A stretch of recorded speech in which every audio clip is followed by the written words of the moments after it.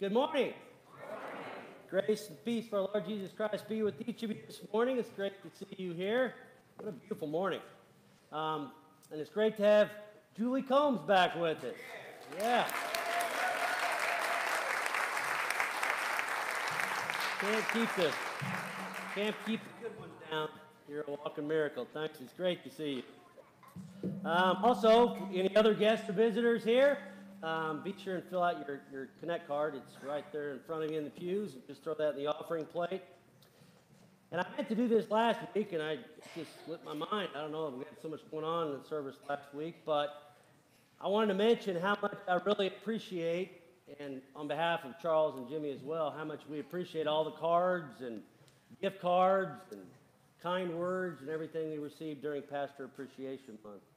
I know for Brenda and I, we certainly feel loved and appreciated, and there's nowhere else on this planet we'd rather be than right here serving alongside our new McHenry family.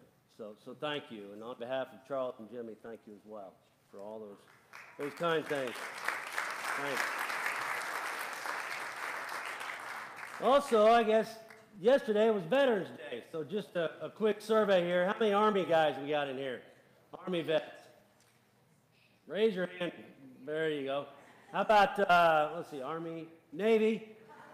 How many Navy guys we got? Got a few Navy guys? Air Force?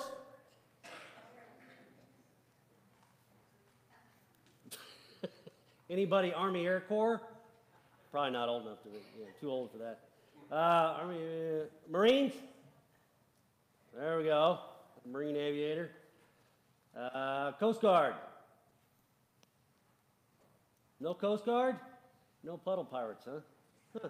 Okay. All right. So thanks for all those who served. And the other thing that I always want to remember on Veterans Day, and I think it's just every bit as important as honoring our vets, that is our first responders. You know, I think that the cool thing and the reason we look at our vets in a certain way and honor them is they're the ones that when the fight's going down, they run toward it when other people run away from it. And it's the same for our police. You know, our police, when it's going down, you know, when we're having the worst day of our life, who do you call? You call 911 and the police show up. When a building's on fire, most of us leave the building. Firemen go into the building, and our medics. So I think it's also important for us to recognize those folks on Veterans Day as well. I wish they'd change the name of it to include those folks, but our first responders. And just like our military who's guarding the wall somewhere, we also have our police and fire and our medics that are patrolling the streets right now, keeping us safe. So I think it's important to honor them as well. We also have a bulletin insert in here with one side's got our men's retreat, and our men's retreat this year is under new management. It's going to be a little different than it was in the past, but it's going to be good. It's on roughly the same weekend as it is every year, so there's a QR code thing you can scan there and get more information on it, but it's time to start signing up for our men's retreat. And on the other side is our Hope for Christmas, and it also has a QR code with some instructions, but it's got the items that we need, and that's an ongoing partnership with our school district. And the last thing that I need to mention, two more things real quick, is our Kids Christmas program. So we are going to have a Kids Christmas program. You can read about it in the bulletin, but practices start next Sunday. So Paige wanted me to mention that. And last but not least, if you didn't get a chance to turn in your estimate of giving card, you can do so, run it by the office, or you can put it in the offering plate today or next Sunday. But we want to get that done so that we can get on with our budgeting process. Okay? And now, with all that said, I feel like there's a lot of announcements. I want to have Todd, our lay leader, talk about our Feed My Starving Children. So good morning. So how many of you ever heard of Feed My Starving Children? All right.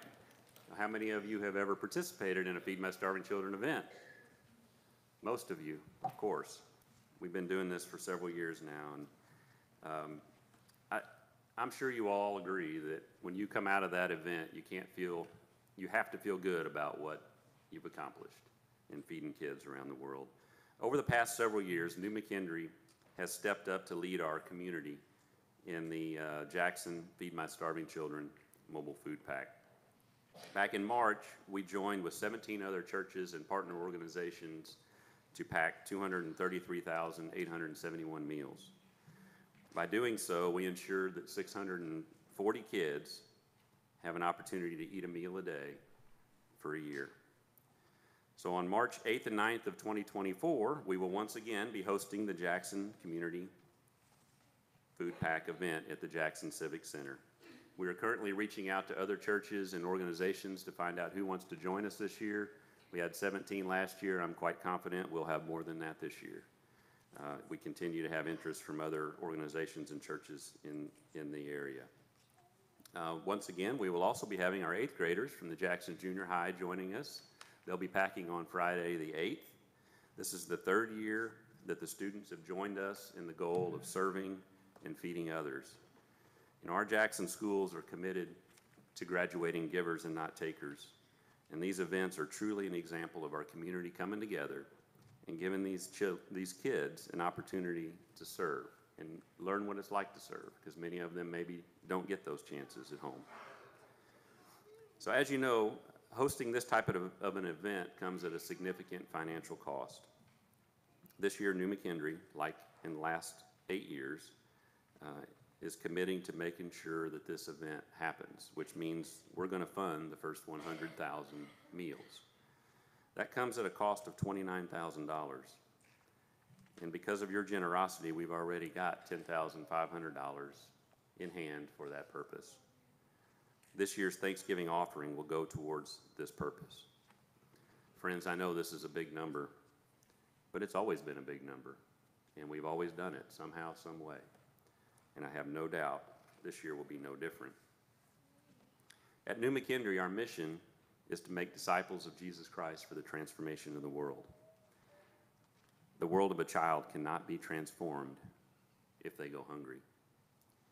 As many of you know, New McKendree has a relationship with a community in Boisjout, Haiti, where we support a church and a community, and we have sent people down there for years to help make disciples. Of course, right now, the political climate down there doesn't make it possible for us to go, but we still support that area.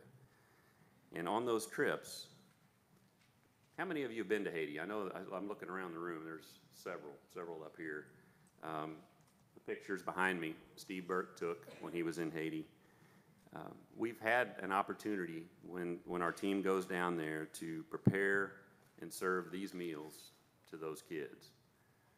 And we've seen firsthand what they do. You see, those kids show up at that orphanage with a spoon in their hand, maybe the only possession they have, to get their one meal a day.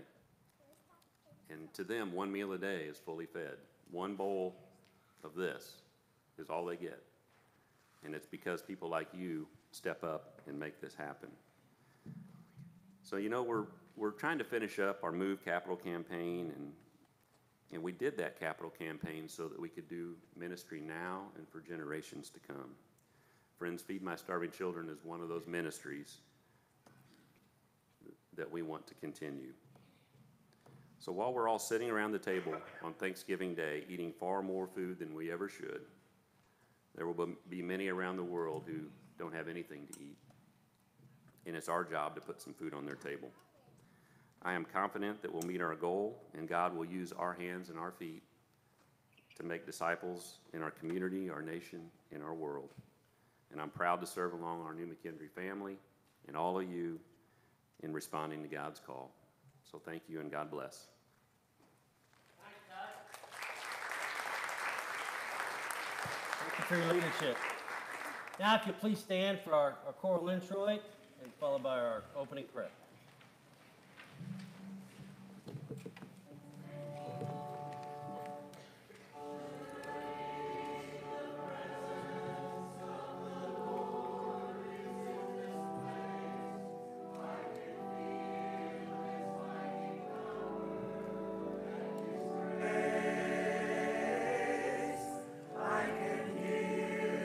Brush of angels' wings, I see glory on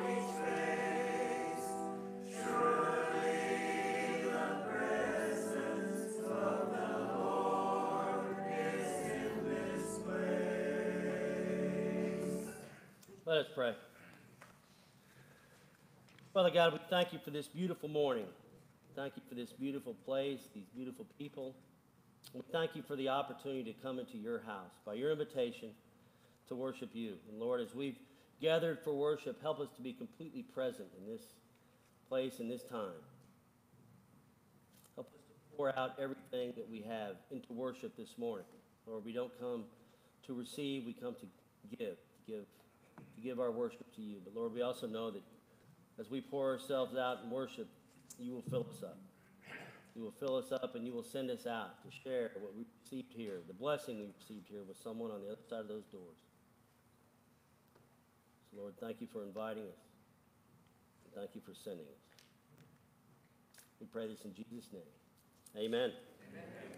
Now, please remain standing for our opening hymn of praise, which is Over 1,000 Tongues to Sing. We'll sing the first 3 verses and the last verse.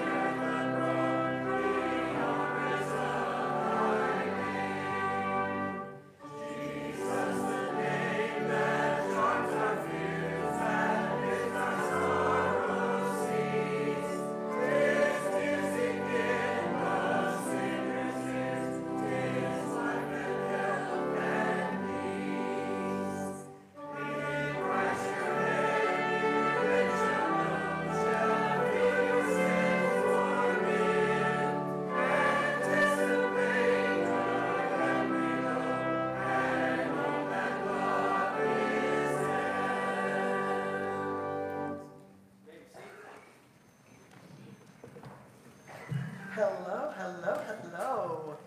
Welcome. So I wanted to tell you guys, do you know what was really, really hard for me when I was a kid, and actually kind of still is a little hard for me? Being humble.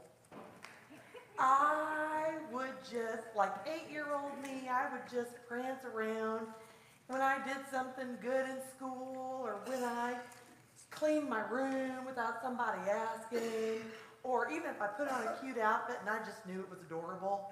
I was just walking around just waiting for someone to say, "Oh, Sarah, you're so wonderful. This is so wonderful. You're just the best." And I would just wait for him to say that. How do you think God felt about me and being humble? I'm going to let you think about that, because the scripture is going to talk about that today. And you're going to hear a story. And there are 2 guys that come to church and pray. And one of them is called a Pharisee, which is like a big deal in the church. And he prays like, oh, really loudly so everyone can hear. "Oh, God, hear all the things that I've done that are wonderful, and all the money that I've given that's wonderful. And I'm just the best for you, God." Does that sound familiar? So then there's this other guy, and he is a tax collector, and he is described as despised. Like that is a strong word. Do you know what despised means? Hated. Just not likable, doesn't do the right thing, nothing. So he prays silently in a corner, hoping no one sees him.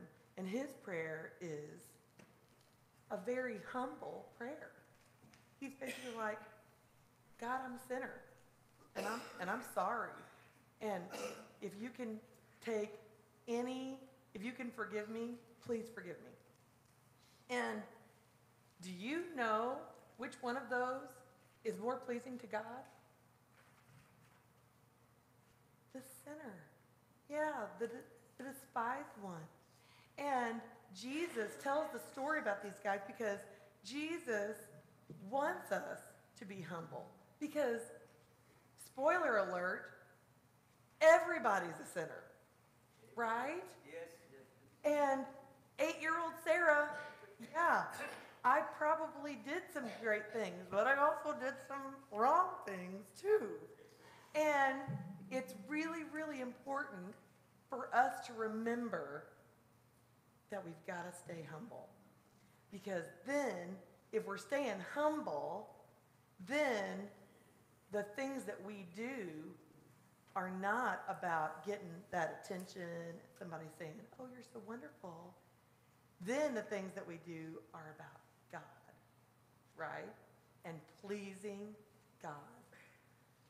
So, can you guys pray with me? Repeat after me. Dear God, thank you for your forgiveness. Help us be humble and pleasing to God. In Jesus' name we pray. Amen. So here's the thing. Sometimes when people talk about being humble, they talk about eating something called humble pie. But that doesn't actually sound as delicious as chocolate, so I brought chocolate. So take 2 pieces and go be humble and do good things for God.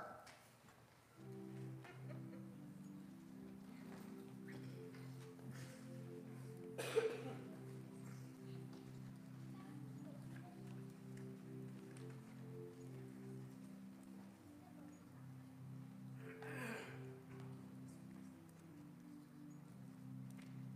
morning. Today's scripture is Luke 18:9-14. Then Jesus told this story to some who had great confidence in their own righteousness and scorned everyone else. 2 men went to the temple to pray. One was a Pharisee, and the other was a despised tax collector. The Pharisee stood by himself and prayed this prayer: I thank you, God, that I am not like other people, cheaters, sinners, adulterers. I'm certainly not like that tax collector. I fast twice a week, and I give you 1/10 of my income. But the tax collector stood at a distance and dared not even lift his eyes to heaven as he prayed. Instead, he beat his chest in sorrow, saying, Oh God, be merciful to me, for I am a sinner. I tell you, this sinner, not the Pharisee, returned home justified before God.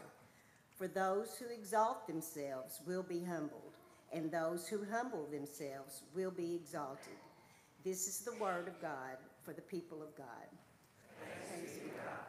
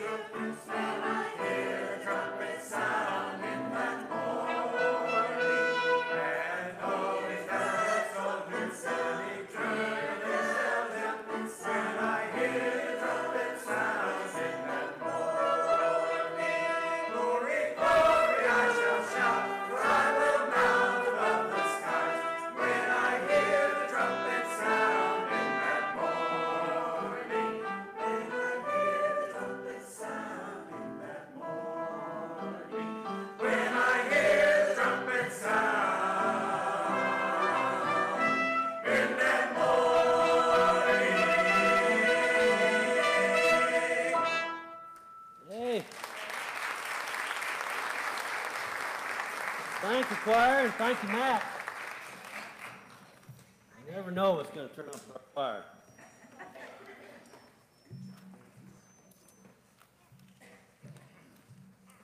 Well, this is one of the scripture, one of my favorite parables in all the Gospels. And one thing I want to bring up is have you ever noticed that throughout the Bible, the hero always ends up being the one that you least expect? Anybody ever notice that? You know, you pick a story, any story between Genesis and Revelation, the chances are good that you'll find God employing characters in a way they're just completely contrary to kind of our normal, predictable, conventional way of human thinking. And it's throughout Scripture. For example, who'd God choose to be his chosen people? It certainly wasn't the purebred mighty Egyptians. You know, God chose this mixed bag conglomeration of slaves. And he made them the nation of Israel. And when God's chosen people, the nation of Israel, decided they wanted their own king so they could be like all the other nations, God reluctantly let them have their way and let them choose their own king. And who'd they choose? Well, they chose mighty King Saul. How'd that turn out? It was kind of a train wreck. Mighty King Saul, the one that they had chosen for themselves, he turned out to be a paranoid nutcase. So who'd God choose to replace King Saul? Well, God took the wheel, and he chose a poor shepherd boy named David. And as history shows, God's choice worked out a whole lot better. Or how about Jesus' Good Samaritan parable? Who came to the aid of that Jewish traveler in need? It certainly wasn't the godly Jewish priest, and it certainly wasn't the godly temple assistant. It was, of all people, the Jews' archenemy. It was a mangy old Samaritan. See, when it comes to these unlikely heroes, I think the best example of them all, of course, is Jesus himself. You know, the Jews were expecting God to crown for them a Messiah king who would forever reign on that mighty throne of his chosen people's kingdom. But who did God send? God sent him a Messiah king, all right, but the Messiah king's throne was a wooden Roman cross, and his crown was made of thorns. Then we come to today's scripture lesson, today's parable from Luke. And of all people, it's the tax collector that God chooses to model for us what humility and prayer looks like. A tax collector, a man that's a criminal and a traitor to his people. That's who God chose to be the hero. You know, in today's world, a tax collector is a federal government employee who works for the Internal Revenue Service. They get a bad rap because none of us like to pay taxes. I don't know of anybody who enjoys paying taxes, but I would hardly call a modern-day tax collector, I would hardly call it a criminal. But when Jesus was telling this story, that wasn't the case. Tax collectors were well-paid criminals. They were extortionists. They were traitors. They were Jews who were contracted by the Roman government to bleed as much money as they possibly could out of their own people. So why would Jesus choose a professional extortionist to model how we should pray? Why would he choose a treasonous stooge of the oppressive Roman Empire to be the poster child for holiness? Why would he choose a tax collector, a dishonest tax collector, to represent what honesty and prayer looks like? You know, if you were put in charge, if you or I were put in charge of coming up with the perfect hero for this parable, if God had tapped us on the shoulder and not his son to come up with this parable, who might we have chosen? Maybe Mother Teresa, St. Francis of Assisi, Billy Graham, one of the Wesley brothers. They'd all be good choices, and we should all aspire to have resumes like theirs, but evidently they're not the type God would choose. Once again, God goes with the candidate we would consider to be the least qualified. And God makes him the most qualified, a representative of humility and righteousness and holiness. So why did Jesus, back to the original question, why would Jesus use this unlikely story and this unlikely hero? You know, perhaps Jesus used this style of storytelling because it left absolutely no room for human boasting. No room for human boasting. Maybe he used it, this unlikely hero, because of the way it maximizes our Creator and minimizes us creatures.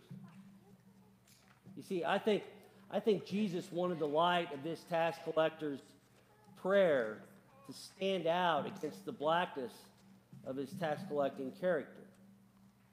Because that's how God makes God-sized moves in the hearts of his creatures.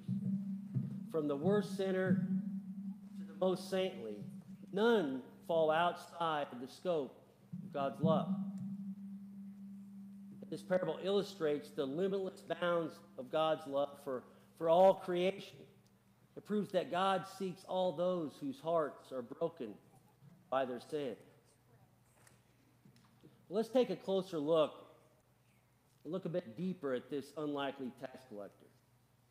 You know, through the words of the Pharisees' self-gratifying prayer, we're given kind of a first-hand view into the tax collector's reputation, and a first-hand view into the tax collector's standing within his community. First thing we notice is evidenced by the fact that this tax collector went to the temple to pray. He's obviously a Jew. And as for the life he must have led, you know, the Pharisee ranks him down there with the thieves and the adulterers and the like. Not to defend the self-righteous Pharisee, but he was probably right about that. But with some imagination and a little bit of conjecture on our parts, let's see if we can maybe draw a few more conclusions regarding this unlikely hero. You know, maybe our tax collector turned hero, maybe he was brought up as a pious, faithful Jew in a loving Jewish family. But maybe in his rebellious teen years, he ran away from his parents and he ran away from their values. Maybe separated from the love and the guiding hand of his parents, maybe he couldn't find any other occupation that suited his restless appetite. So left with no moral compass for his life, he gravitated to the corrupt class of folks that collected Roman taxes. And who knows to what extent our hero had employed extortion to coerce widows and orphans out of the last of their meager subsistence. You see, in those days, the Roman government, they granted tax collectors almost unlimited power. All means necessary were at the tax collector's disposal. So left with no apparent accountability for his actions, there's no way of knowing how far this lost soul went to leverage his power against his own people. So what led this poorest of souls to the temple that day? This must have been a pretty rare occurrence in that day and age, because tax collectors, for obvious reasons, they didn't hang around in the temple too much. In fact, it would have been seen as an abomination for a tax collector to defile the temple with his presence. But before we get too far into our conjecture, let's not discount the hand of our Creator and his constant presence working within his creation. So is it too far-fetched to think that the Spirit of God had somewhere along the way met with our hero? Is it too far-fetched to think that the heavy hand of our loving God caused our hero to evaluate the blackness of his existence? Could it be that the Holy Spirit led the tax collector hero to confront the hypocrisy of his ways? Just imagine this troubled soul. Maybe for days he carried this burden around. And he was unable to carry out his duties during the day, and it must have been torture at night as he lay there alone with his own thoughts. And finally, unable to bear the misery any longer, he thought of the house of God and the sacrifices offered there daily. He thought, to whom or where should I go but to God? Where else can I hope to find mercy? Where sacrifices offered? So with unsure feet, he climbs the steps to the sanctuary, but he's too ashamed to enter. And unlike the Pharisee in our parable, who stands there with his eyes looking up, his arms up, our hero stands in the doorway, far off in the corner, alone with his guilt and shame. The tax collector is rattling off his own resume. But the Pharisee is rattling off his own resume, but the tax collector, he just hangs his head in shame. And as he's hanging his head in shame, something happens. Conveyed on the utterance of a few simple, heartfelt words, he lays his sacrifice at the feet of his loving Father. God, be merciful to me, a sinner. That was his sacrifice. And with it, something miraculous happens. This poor soul's prayer is heard. This humble sacrifice is received, and I can picture the angels in heaven rejoicing as his pardon is registered. And as our hero's many sins are instantly washed away and forgotten forever. The child is suddenly reconciled with the Father. And can't you imagine the celebration in heaven? Can't you imagine the smile on God's face because one of his children was lost, but now is found. He's dead, but now is alive again. It's really a great story. But it only matters if we figure out where we fit into this story. How does this story fit into our 21st century lives? With that in mind, let me ask you, what's your prayer life like? What's your prayer life like? Now, granted, the Pharisee's egotistical prayer is rather extreme, but it does point to something I think we all need to consider. In those intimate conversations between you and God, do you focus more on your own desire? Do you focus more on yourself? Or do you focus more on God and what God desires? You know, the prayer prayed by that Pharisee conveyed loud and clear that pride and prayer are mutually exclusive. You can't be proud and pray at the same time. Pride and prayer are incompatible. And the Pharisee's contribution to this parable, it pretty much proves that. It proves that the gates of heaven are so low that in order to enter, you got to be on your knees. And your head's got to be hanging tax collector low. And I think another thing this parable teaches is that you can't elevate yourself to God by putting down another one of God's loved children. Our prayer should be about lifting ourselves above someone else. The starting point for prayer is remembering that we're one of a great army of sinning and suffering humanity. And we're all kneeling before the throne of God's mercy. So the question is not whether I'm as good as the other guy. The other guy isn't the standard. God doesn't want us to compete for his loving acceptance. The well of God's loving mercy is limitless. And there's room for all of God's children under the blanket of his grace. And the last thought I have regarding our own prayer life, whether it's our individual prayer life or our collective prayer life, and as it applies to our situation in this day and age. And I've thought about how to put this or pose this, but I couldn't come up with a good way, so I'll do it this way. I think it's pretty safe to assume that most of us, worry about what's happening in our nation and worry about what's going on in the world today. I think it's pretty safe that most of us, one way or the other, we're concerned about the state of our nation's leadership and perhaps our world's leadership. I think it's also pretty safe to assume that many of us worry about the direction of this denomination, the United Methodist Church. And if we're honest with ourselves, we're probably a little worried that we're in the midst of this kind of an epidemic of moral decay going on in this culture today. And besides worrying about all of it and shaking our heads, what do us Christians do about it? Obviously, we pray. It's a good starting point, of course, but how do we pray for our nation? How do we pray for all these concerns? The thought I had was this, it's awful easy for us to fall into the Pharisee trap when we lift those concerns to God.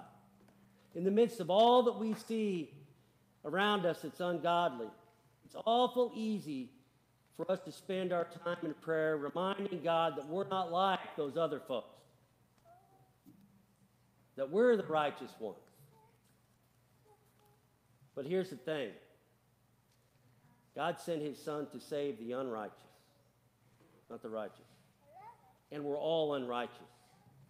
Compared to God, we are all tax collectors. So playing ourselves off as Pharisees, that ain't the way to go.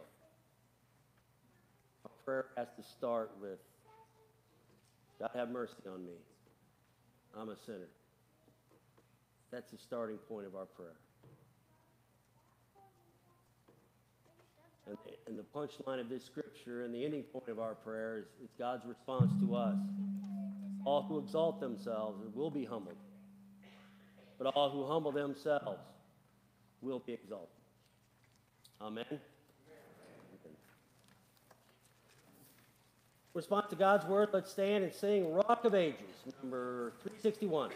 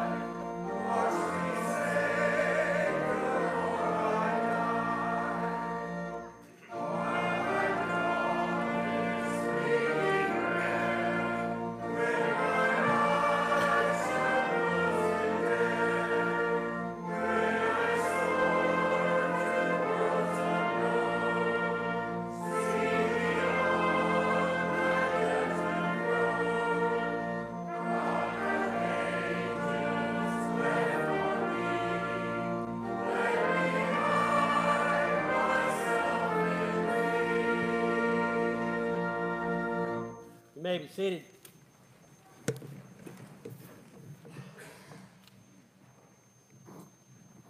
So on the back of your bulletin, we have our prayer list, and I pray that you pray over these and make these a part of your daily prayer life. These are our family members, and kind of job number one for us.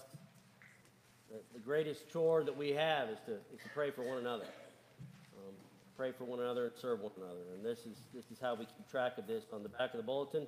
And speaking of that, if there's names we need to update on this or folks we can take off the list, be sure and put that on a card and stick it in the offering plate so that we can always keep this up to date. So let's go to the Lord in prayer. Father God, we lift before you the names of the people on our prayer list. We know that there are many other prayer concerns that each of us have that aren't spoken and certainly aren't written here. But Lord, you know the name of each one of those. And even when, Lord, when we can't pray, you know the utterances of our hearts. So Lord, thank you for loving us. Thank you for always answering when we call. Thank you for being forever present in our lives. Lord, there's so much going on in this world, and we often feel helpless as to what we can do, whether it's what's going on in Israel and Palestine, or natural disasters, or just violence, people perpetuating violence against other people. Lord, there's so much darkness in this world. Lord, help us to be the people that reflect your light and your love. When there's an opportunity, Lord, for us to serve, may we serve, not by our own strength, but by yours. When there's an opportunity for us to give, Lord, help us to give. Lord, when there's an opportunity for us to shine your light and your love, help us to be more concerned about the other than we are ourselves, so that your loving sacrifice shines through us. Lord, I thank you for this church family. I thank you for the ministry that you put before us. I thank you for the challenges. It reminds us of how much we rely on you. And we thank you for the joy of being a family of Christ. Lord, thank you for hearing our prayers as we continue with one voice, praying the prayer your Son taught us, saying, Our Father, who art in heaven, hallowed be thy name. Thy kingdom come, thy will be done, on earth as it is in heaven. Give us this day our daily bread, and forgive us our trespasses, as we forgive those who trespass against us. And lead us not into temptation, but deliver us from evil. For thine is the kingdom, and the power, and the glory forever. Amen.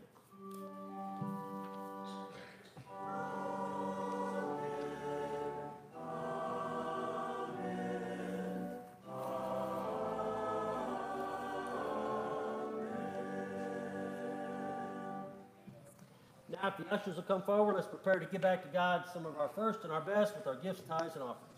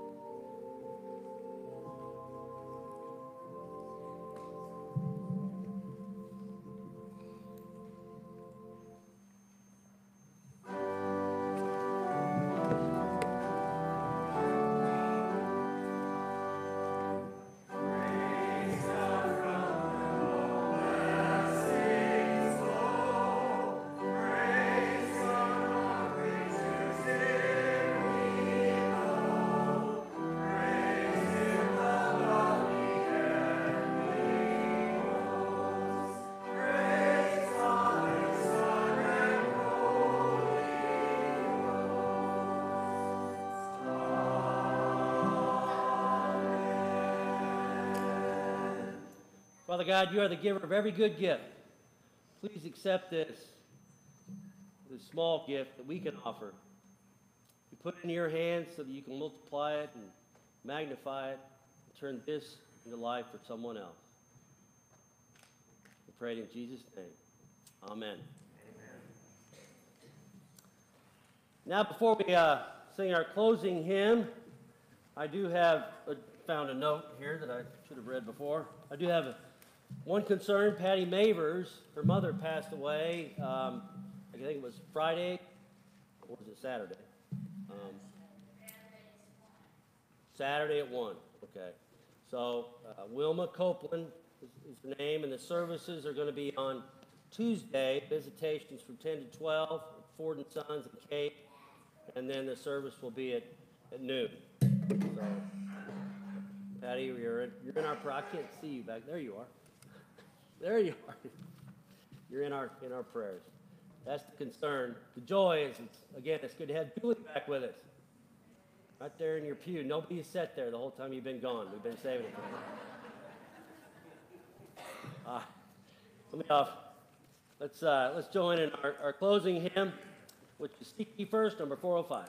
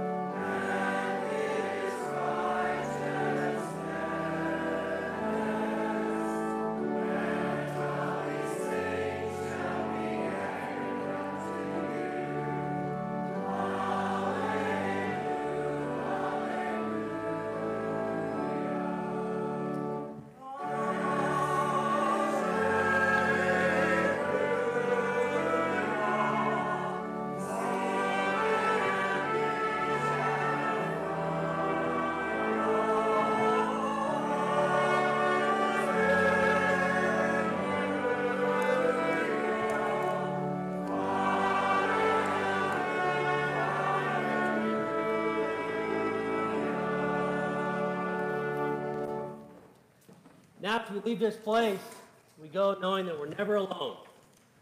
We've got the Good Shepherd goes before us to guide our steps. Our loving Father stands behind us. And most of all, our Savior walks with us. And we're forever underneath the blanket of His grace as we leave this place to love and serve and be a reflection of His light and love to that world out there. Go in peace. Amen. Amen.